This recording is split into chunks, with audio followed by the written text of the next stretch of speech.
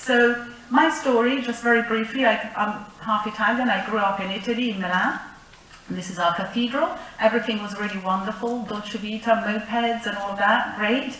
Unfortunately, also, already by the time I was 11, I was hanging out with people who were taking drugs all over the place. There was a very bad epidemic of heroin all over Italy, but Milan was particularly bad. We used to play in the park surrounded by syringes filled with blood. We had to move them to the side before we could play. Completely normal. Addicts injecting on the way to my primary school. I'd see them every morning, say, what are they doing?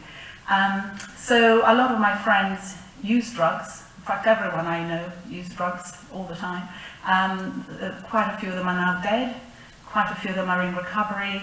I feel at home with addicts, with people with substance abuses and alcohol problems, because they are really my life. But interestingly, some of us got through the other side not having become addicted to anything, and that's also interesting and important. You feel like you've got a job to do, to treat people when so many people you know have died because of it.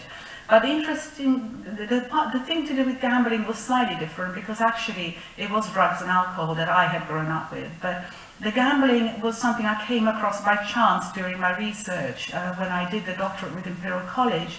It was using a specific neurobiological test, neuropsych test, that identified people with very poor decision-making abilities.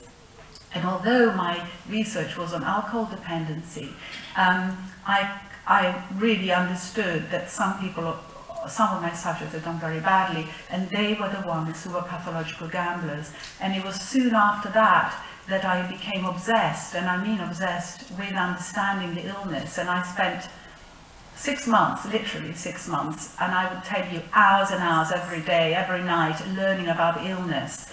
And having learned so much about it, I then took over the role for the Royal College and took on a lot of media pressure at the time when the super casinos were potentially going to be opened in this country. And the big question was, if we open more gambling venues of such a scale, will there be more addicts? Answer, yes. And if there are going to be more addicts, who's going to treat them, and where are the NHS provisions? And of course there weren't any at the time, which then led me to decide to do this.